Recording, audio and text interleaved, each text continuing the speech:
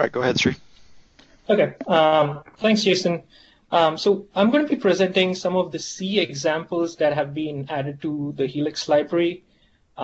Specifically, there are 3 examples that are currently in place with HELICS. Just wanted to also give you the location of a few locations where you can find the HELICS source code. So the HELICS source code is location in the root directory /source/helix /shared API library. So this is the directory where you'll find the source code and all the header files that have the C interface API. If you're trying to link your own application with the HELICS C interface, then you'll need to link it with this lib-helix shared lib. It can be found under HELICS install. So this is the directory under which you would install HELICS /lib. So once you link this shared library with your applications, you might also want to set your LD library path in order to find this file. All the examples, the source code for the examples is located under HELICS source/examples/C interface. So this is specifically for the C interface. And the executables for running these examples, you'll have to go to HELICS source /helix install. So this is your build directory /examples/C interface. So I'm going to be talking about 3 examples. The first C example, it is a very basic example. It is an example showing unidirectional messaging between 2 federates. In this example, both the federates are value federates. I'm not going to go into the code, but I'll encourage you to look at the code. So I've mentioned the files and the location of the files for this example. So it has 2 federates. The first federate called as pi sender, it's in the file pi_sender.c. And the second federate is pi receiver, which is in the file pi_receiver.c. So the pi sender at every time step is sending a value to the pi receiver, and then the pi receiver receives that value. So this is basically the whole example. In the pi sender.c file, there is code also to create the broker.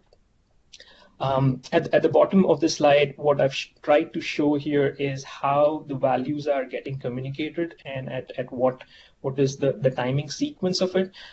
So at every time step, the sender is sending a value that is received by the receiver at the next time step, because there is a 1 time step delay for the value to be sent from the sender to the receiver. So this is just a one directional messaging where sender is publishing values. The receiver has subscribed to the sender, and then it receives the values at the next time step. The second example is an example where there is a bidirectional message exchange between the 2 federates. So in this example, the receiver is also sending values to the sender, but there is a slight involved logic behind it. So the logic is that once the sender sends the value to the receiver only after receiving the value, then only it can send the value back to the sender. So both the sender and receiver are exchanging value. The sender first sends a value to the receiver, which the receiver receives at the next time step. Once it receives the value, it publishes its own value to the sender, and the sender receives it at the next time step. So the sender is publishing values at every step, and then at its next step, it is receiving the value. So this is the communication or the message interaction protocol that has been implemented in this example. The third example is an example that uses the iterative, the C iterative mode that allows to send messages send and receive messages at the same time step. So the function for this is called helix federate request time iterative.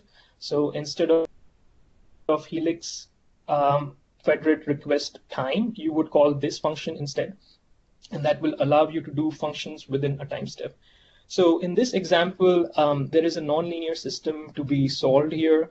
There are two equations, F1 and F2, which represent an ellipse and a parabola, and they intersect at 2 points, and depending on where you start at initially, you would land up with one of the solutions. So in this example, we're using a nonlinear Gauss-Seidel method to solve this system of equations. So essentially, the equations are split. So the first federate has just the first equation, and it solves for the variable x. Once it solves for x, it passes that x value to the second federate, and the second federate is just solving the second equation, that is the federate b, and it is only solving for y values. And once it solves the y value, it passes its own updated value to federate A. So there is a back and forth going on in order to solve this system of equations. So pretty much the nonlinear Gauss-Seidel iterative technique. So the source files are again in the example C interface folder. I've mentioned at the top what is the name of the two source files. So for the federate 1, it solves the first equation f1 of x equals 0 using Newton's method. And once it solves it, it sends its updated value to federate 2. Once the federate 2 receives its value of x, it then solves for its own value of its own variable y using Newton, and it sends the updated y value to federate 1. And this back and forth goes on, and there's a check for convergence, which is basically for the first, for each federate, it checks its own solved variable, which is for federate 1, it's x. So it compares the current iterate value with its previous value, and if the difference between the two is very small, then it considers it as converged. So here the idea is that once you reach a solution, the change between the variables between two iterations is very small. So that's what the convergence check is for. If it's not converged, then you again iterate wherein you exchange values. And along with this sort of a local convergence check, one of the things that we found while writing this example was you sometimes also need to check whether the other federate has converged or not, which I call here as the global convergence. So in this example, both the federates also publish their own convergence status, which is just a Boolean to provide information about whether that federate has converged or not. So then the global convergence for each federate is its local convergence and the information whether the other federate has converged or not. If this convergence has reached, then you exit the iterations and move on to the next time step. So in this example, there is only one time step implemented till now, but I think it might be fairly straightforward to add other time steps as well. But this example gives you kind of the basis of how the HELICS C iterative mode works, and it's an example that solves two nonlinear systems and exchanges values, tries to check for convergence. And that's, I think, pretty much similar to how the different simulators and federates are also going to be. So I think that's my last slide, Jason, and I can take any questions. Shri, just a question on the last slide. Did you check, like, if you had solved these two equations on the same federate, it took the same iterations, or the number of iterations changed, solving them on two different federates?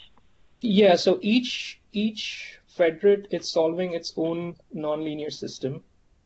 So it can take so the first federate is solving the first equation, which is this f1 x of y, x comma y, sorry, and the second federate is solving f2 x comma y. So these are solving two different equations. So they can take different number of iterations. What I mean by iterations is the iterations to just solve these non-linear equations, not the iterations for the Gauss-Seidel. Right. I mean, what I just wanted to check was that if you had solved all of both these equations in the same federate, how much time it took to solve them versus doing it, like how many iterations it took to solve them versus doing them, solving each equation separately on the two federates. Like Yeah, so this being a very simple example, I think solving them together would be much faster than doing a Gauss-Seidel, because Gauss-Seidel inherently is slower than just doing a full Newton on the entire set of equations. But you know, there are like if there are cases where it's very difficult to write the Jacobian for the full system of equations, and in those cases you would want to split them and solve them separately. And in that case, maybe the Gauss-Seidel might be faster.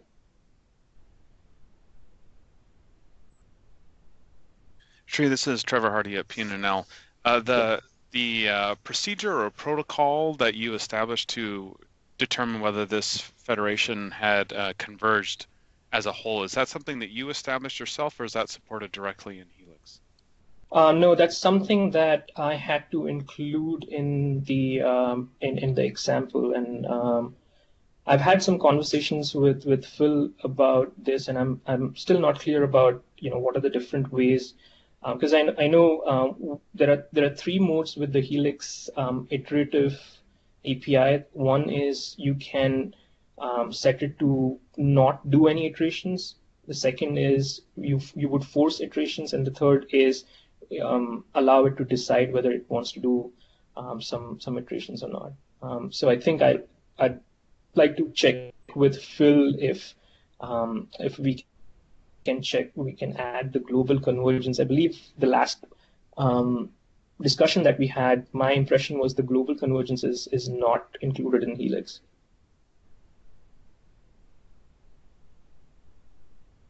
Yeah, I would still argue that that shouldn't necessarily be required, but we can discuss it more.